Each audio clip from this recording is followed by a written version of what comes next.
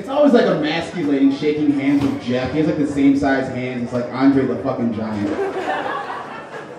Just so you guys know, the other 3 black people in the crowd are blood relatives, so put your phones away, please. No pre-down in 911.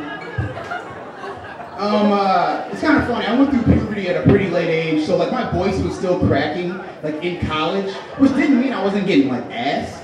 But when I would talk to these girls and we're in bed, they would, you know, talk to me and they're like, oh, well, talk to me dirty. And I was like, okay, as confidently as I could, I'd be like, I want to be in you.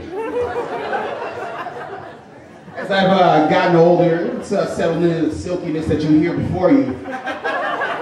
And I work at a bar in Lincoln Park. I talk to a lot of white girls. And so a lot of white women, they haven't been with that many black guys. And see, they keep alluding to the size of my penis. Like every time I talk, they're just talking about how big my dick is. And I'm like, does this girl think I'm gonna bring a ruckus in the bedroom? Like I'm gonna tear her pussy up? Like if my dick was a cat, it would be like, give me your pussy, hoe. In reality, it's more like, meow. Hello. My name's Peter. How are you? Permission to enter? No? Alright, I'll just shoot it back into my cell.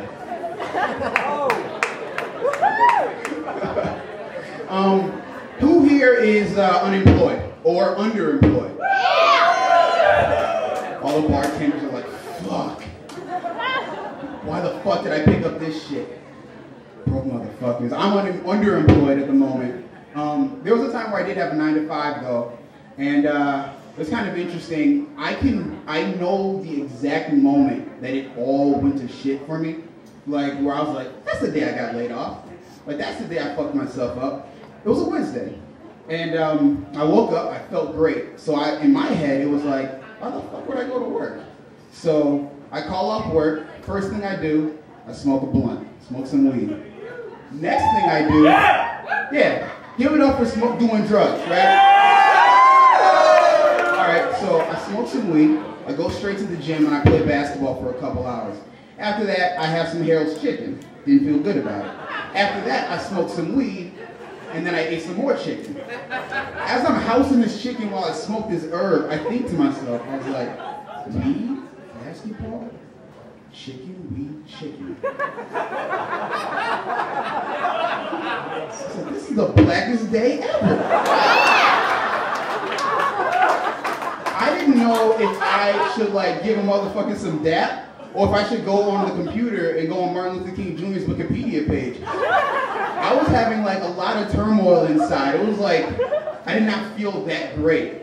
And I'm not downplaying like, you know, smoking weed first thing in the morning. Actually, waking and baking is one of the best ideas you could ever have. For the people that haven't waked and baked though, or woke and baked, I'm a writer, I should probably say that correctly, right? That doesn't rhyme, you don't have to say it that way. Okay, fine. Waked and baked, I'm sorry, thanks a lot, Kate. You're welcome. You have to, you know, get ready to do absolutely jack shit that day. Like, if you have plans, like, put them to the side, get intimate with the couch. You're gonna be there for a while. By the 13th episode of Family Matters, you're gonna realize, like, it's gonna dawn on you, like, holy shit, Carl Winslow is in Die Hard.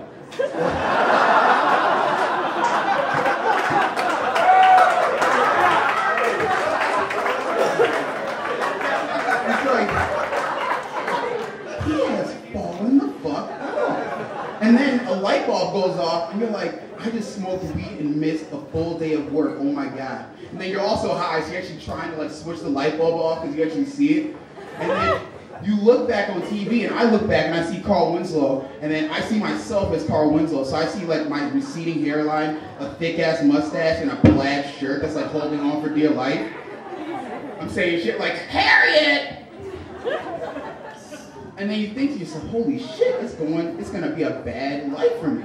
You know, like, you're gonna live in like a mediocre sized house, you're gonna live in a bad neighborhood and a good neighborhood, safe neighborhood at the same time. Gangsters are gonna wear tie-dye bandanas for some fucking reason. And then the nerdy kid across the street's gonna try to fuck your daughter every Friday night, 8 p.m., 7 o'clock Central Standard Time. And that's when you're like, my God. You like sober up very, very quickly. All right, guys, thank you very much.